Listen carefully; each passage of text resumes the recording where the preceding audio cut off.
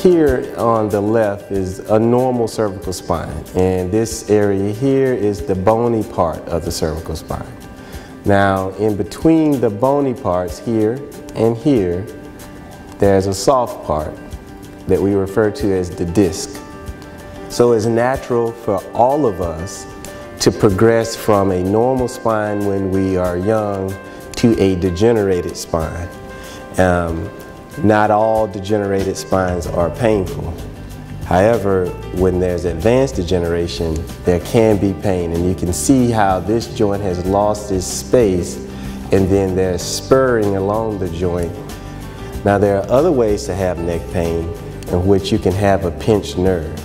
Now, if you have a herniated disc, what happens is the disc will slip posteriorly, and what would happen at that point is that that disc will press on the nerve. Many times, the neck pain that you have in conjunction with arm pain is truly coming from a herniated disc. So what non-surgical therapies do we have?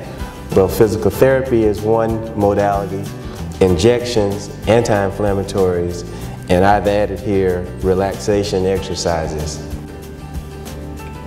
What many people find is that they have a lot of tightness and pain in the shoulder blade muscles. And oftentimes the root of that is actually a stressful lifestyle or a stressful period within your life.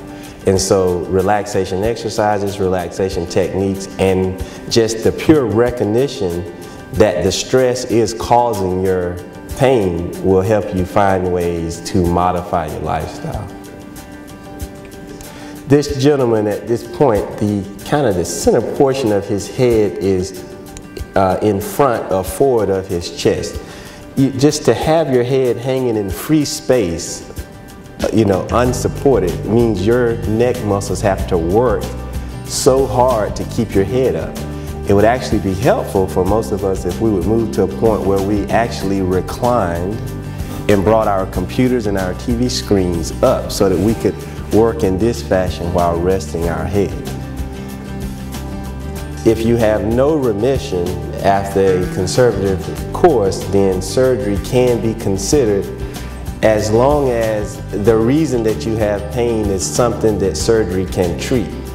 The gold standard treatment for many cervical or neck problems is a one-level fusion. With this particular operation, what happens is the disc space is taken out. And after that's taken out, a bone block is placed within that space, and then a small plate or some device is used to stabilize those two vertebrae so that those two vertebrae go on and unite and become one unit. It's an operation that works great, but what has been observed is that the level above or below the fusion will then go on to break down, and then that level may require surgical fusion.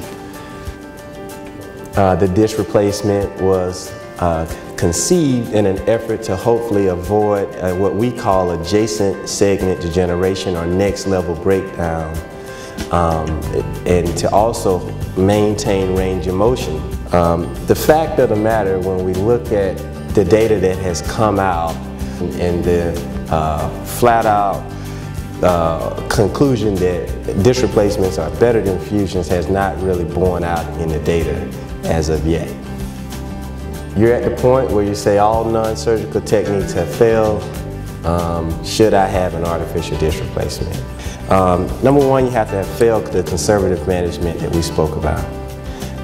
Single level disease from the third cervical level to the first thoracic level would be appropriate for a cervical disc replacement.